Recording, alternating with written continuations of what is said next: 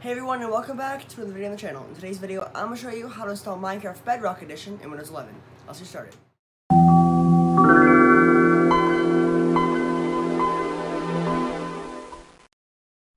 Alright, so what we have to do is come down here to the Microsoft Store, open that up, and look up in the top search bar, Minecraft.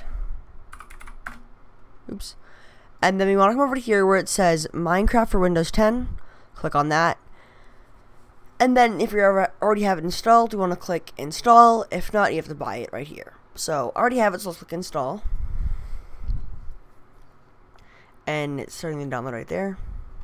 Alright, now that we have it installed, we can click play. Alright, so now that's loaded, we have to click sign in. Now we're going to sign in with our Microsoft account.